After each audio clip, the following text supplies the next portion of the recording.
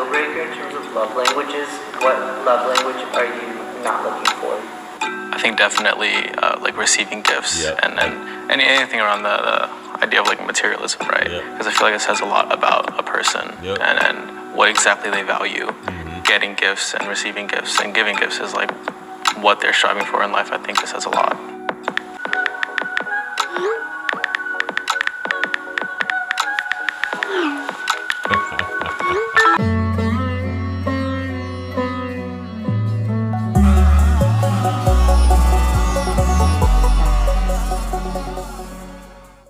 I don't know if I'm more afraid of meeting 20 people or being in front of cameras. I don't know which one's worse.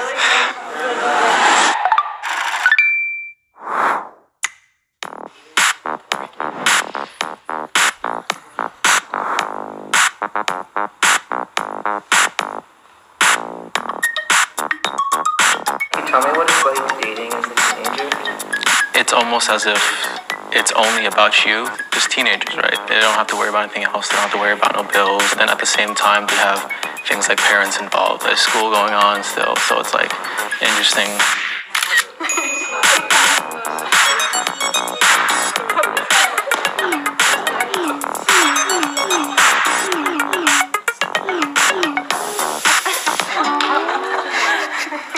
If anyone is not interested on going on a date with Raymond, please leave the circle.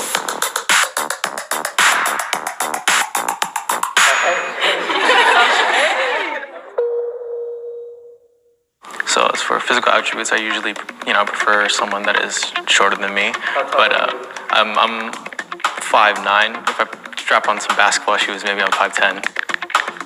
Maybe I'm 5'10".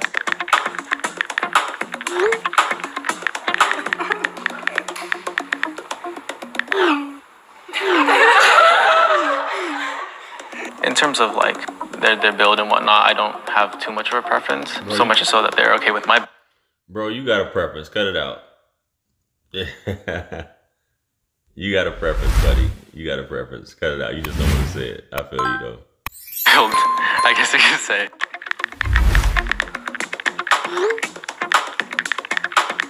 Yeah, you don't want no chunky girl.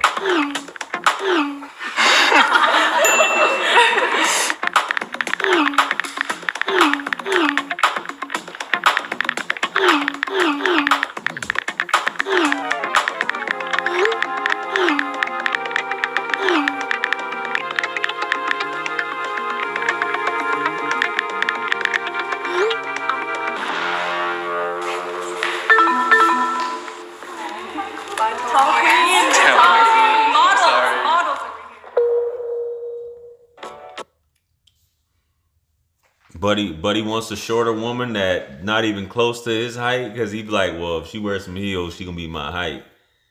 I don't care about that. I don't care about none of that. I mean, it is what it is. But I think based on our backgrounds and how we're raised and how we're reared, we have a certain, type of woman that we aspire to get one day.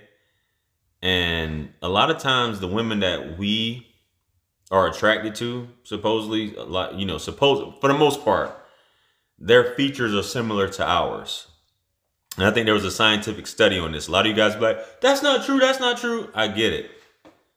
I'm just saying, this is how I think they did a study on this about having similar features, similar facial structures as your own that you tend to be attracted to or want to procreate with or marry, settle down.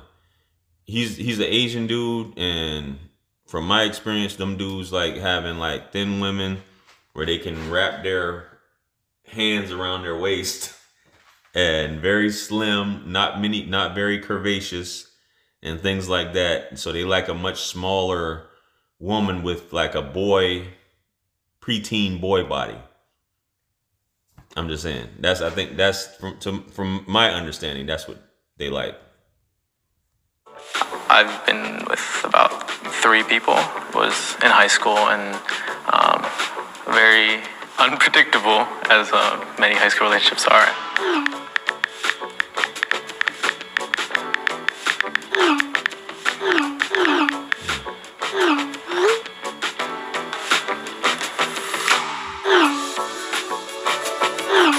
Isn't this funny how we've come? Like, I mean, I know this is like a show and experiment, but it's just like everybody's on social media just tapping away and like, you know, it's so hands off instead of asking questions directly, verbally. Everybody has things to learn from their first relationship. The fact of the matter is that people's first ones aren't always the best one, and I would just rather not be that first one.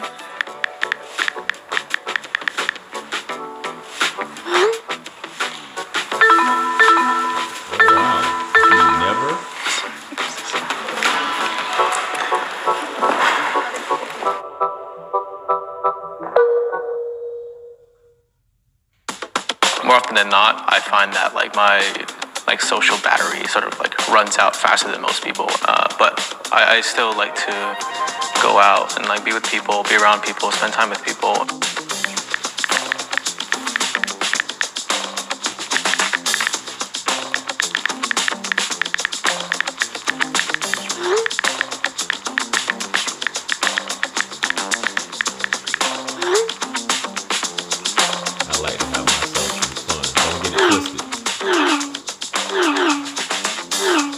Sometimes I can be a little bit like, I get too comfortable with not exploring and not seeing new things. And sometimes it'd be nice to have somebody that can, you know, drag me out to things or like convince me to try something new.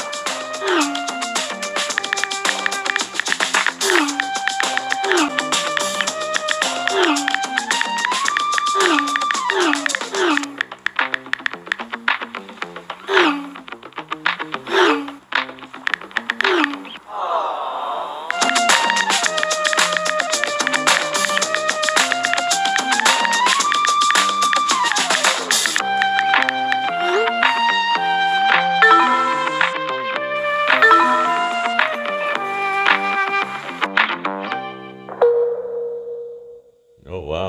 If you had a deal breaker in terms of love languages, what love language are you not looking for? I think definitely like receiving gifts. Yep. And anything around the idea of like materialism, right? Because I feel like it says a lot about a person. Yep. and what exactly they value. Getting gifts and receiving gifts and giving gifts is like what they're striving for in life. I think it says a lot. Definitely agree with the young brother. I think that's, and you can say, well, it doesn't have to be monetary. It can be a sandwich. It can be a bowl of soup. It's just about you receiving gifts. You receiving gifts. Now, I know y'all probably gonna paint this. Well, gift can be your time. No, that's its own love language, guys. Guys, don't try to pull that. So I agree with that as well. You know, receiving, I think that shouldn't even be one, but I guess it is. No, I guess it is. It is.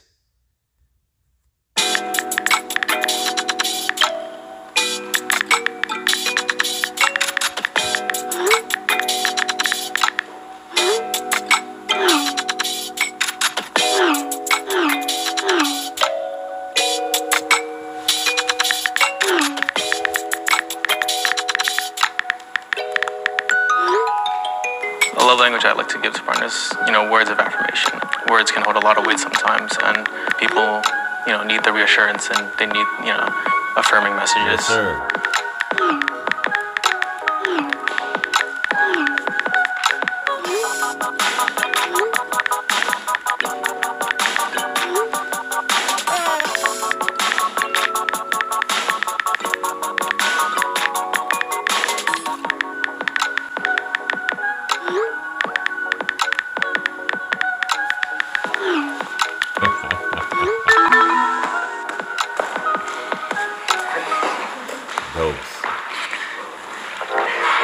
Well, four? We're down to four. We're down to four. We're still good. We're still good. Should we stand up? Yeah. How's this all for you guys? I'm kind of scary a little bit. Yeah, you're telling me. Yeah. You're telling me, yeah. Was there anyone that you left that you actually liked the way they communicated over the group chats? What was it? Alyssa. I thought she was really funny. She did get cut out on the last one about love languages. I think she was the one that like would bake and stuff like that. And I thought that was really nice of her. The part that feels bad is like I don't exactly like know them, so it's just like it feels like I'm already like cutting that, possibility off without getting to fully know them yet. But do you think that the way that someone talks through text can still like reveal a lot about their personality? there are a lot of, shallow people, I guess you could say, right, that will immediately judge you just from your appearance. I guess through text, you really do get to see people for who they are. Then again, you never know. Some people really do filter themselves when it comes to texting, or they have a different, almost personality sometimes when they're texting in comparison to like being in person. You guys go to school or you work? Yeah, I go to school. I think it's completely different. It is completely different when somebody texting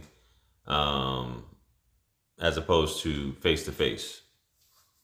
People have time to think on text. They have time to rehearse. They have time to go back and forth and, oh, that's not right, delete, go back, instead of just saying what's on their mind. Some people just say what's on their mind, immediately. But yeah, I think that's the thing. I know this thing isn't ending right now with just 4. Sheesh, he's stuck with 4. I mean, what's going on, man? I go to school, yeah. Where do you guys go? I go to Fullerton. Fullerton, yeah. That's where I'm going to get my teaching degree and everything. Oh, nice. I would get really nervous talking to people in general, but it's like, if I could do this, then I can conquer the world. So I guess that was it, guys. Down to 4 at the end of the day. So you can't really, it's not directly picking, but you are saying what's on your mind. So he's got 4. I don't know what happens after this, if there's a follow-up video that goes with this, but I haven't seen it. It ended on that note. So I guess we can just leave it at that. Like, share, comment, and subscribe. Hit me up on Calendly and Linktree to book that one-on-one. Make sure you guys follow me on IG. I'll follow you back. Make sure you subscribe to this channel, hit all notifications, subscribe to my backup channel, JR Wisdom Unlimited, and subscribe to the Hustler's Apprentice channel right now. Make sure you guys join up to become a member of this channel to receive exclusive perks. I look forward to fellowshipping with you guys on there, as well as my Patreon as well. I invite you guys to become a patron today.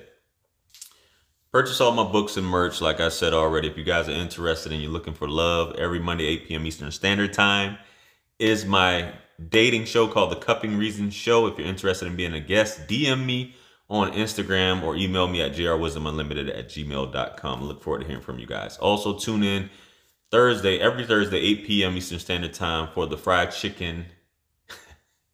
I always laugh when I say that. The Fried Chicken and Communion Podcast. It's going to be lit. I look forward to seeing you guys there. That being said, man, this is wisdom. Peace be upon you all. The mercy and blessings of the Almighty. I'm going to catch you guys on the next one. I'm out of here. Peace. It's God's beat maker. And I don't know. I haven't put a light in the sky for the G's that done turn memory from go.